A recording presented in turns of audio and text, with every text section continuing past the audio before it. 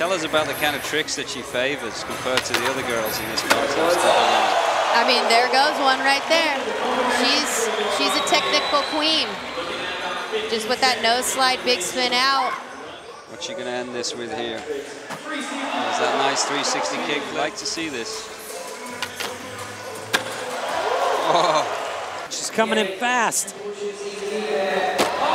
Oh, big ollie, the whole gap, all the way to the flat. And here we go, our current leader, Lacey Baker. Oh.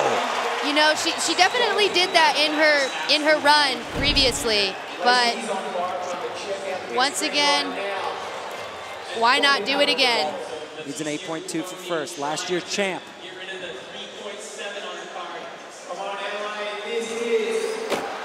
Oh, big old frontside 180. She knows what it takes. My heart is racing for both of them right now. There we have it, going full speed at the kicker. Oh! Ow! Whoa! Whoa! She absolutely ripped that course to pieces. Destroyed it. Yes. That's what everybody wanted to see. The crowd wanted to see her do it. Congratulations, you just won your first ever Super Crown Championship. How are you feeling? 7 tricks in a row. What was your mindset coming into this? Just trying to keep it consistent and like stay comfortable, stay in my zone right here, not let anybody get in my face.